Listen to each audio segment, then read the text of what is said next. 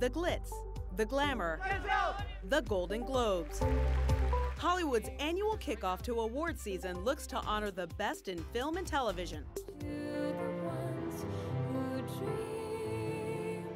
With 7 nominations, La La Land leads the pack on the motion picture front. It's very, very exciting. It takes a very traditional medium, the Hollywood musical, which has been around for a century, and it really does reinvent it for a modern audience.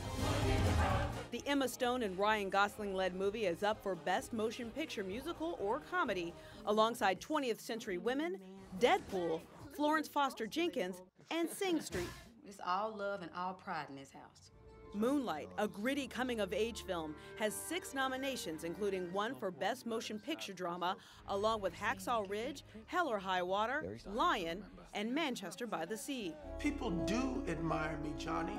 With 5 nods, The People vs. O.J. Simpson, American Crime Story, dominates the TV categories, including a nomination for Best Miniseries or Television Movie. My reign has just begun. For the 4th year, Game of Thrones is up for Best Drama Series.